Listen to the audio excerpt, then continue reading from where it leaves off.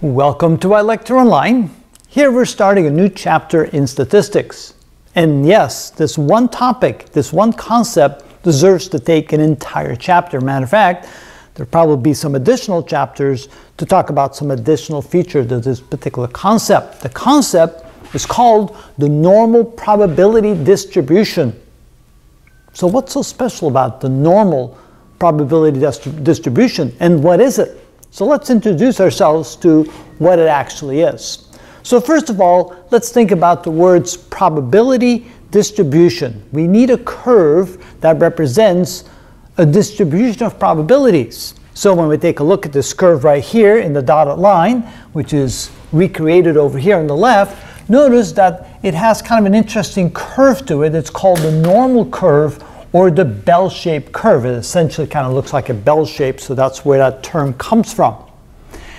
And notice that if I were to draw a line straight down from the middle on down, here where we reach the peak, if you then take this and you fold it over, the right side of the curve looks exactly the same as the left side of the curve. So that feature alone makes it the normal probability distribution. So the fact that both sides of the curve looks the same, that makes it a normal probability distribution. But then again, what is the probability distribution?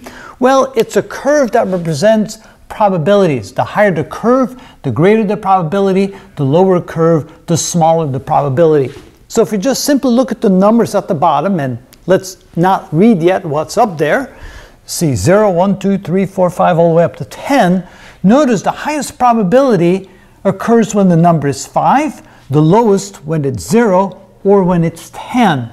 You can see that the probability increases as the numbers increase from 0 to 5, and then decreases when the numbers go from 5 to 10. And since both sides of the curve look the same, it's a normal distribution of probabilities. The highest probability in the middle, the lowest probability off on the sides. All right, now what does this curve represent? Well, given the random variable x, so you have to have a random variable. You're going to pull something, or you're going to try something, you're going to test something, do some experiment, and the results can be completely random. All right, then we have a variable x that represents that random number, that random variable, and in this case it represents the number of baskets made from the free throw line. So we're going back to basketball, and let's say that the people participating get 10 tries, 10 attempts to make a basket.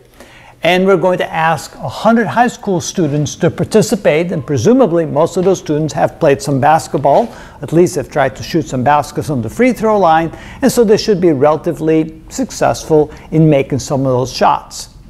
Here you can see that again the numbers from 0 to 10 is the number of baskets made, and x being the random variable represents yes, the number of students that have made a certain number of baskets. So in this case, we have one student that made 0 baskets, 4 that made 1 basket, 7 that made 2, 11 that made 3, 15 that made 4, 20 that made 5, and then it starts decreasing again, 17 that made 6, 12 that made 7, 8 that made 8, 4 that made 9, and 1 that made 10 baskets.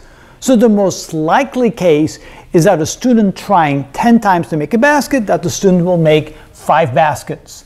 4 baskets or 6 baskets are not as likely, and then a smaller number of baskets or a greater number of baskets, the probability then drops off and eventually gets down to close to 0.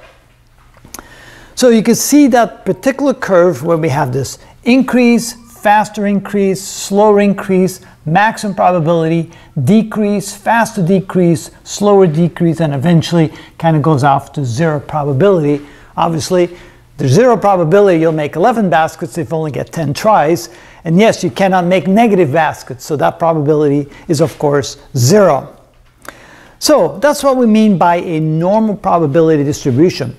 So you may ask, well, what's so important about that? Well, it is applied to many different aspects of science, industry, you name it. We use this all the time for all kinds of different reasons. And so therefore, it's important that we get used to seeing that, understanding what it is, and know how to utilize it to our benefit. So that's what we're going to do in this chapter. We're going to look at all the various aspects of what a normal probability distribution is, how to calculate it, how to calculate a certain probability. For example, you may want to know what the probability is that students will score 6, 7, or 8 baskets, or that students will score 3 baskets. How do you predict that? How do you predict the range of baskets scored? That kind of thing. And all that can be done using the normal probability distribution. So if you're interested, stay tuned, and we'll have some more videos on the topic.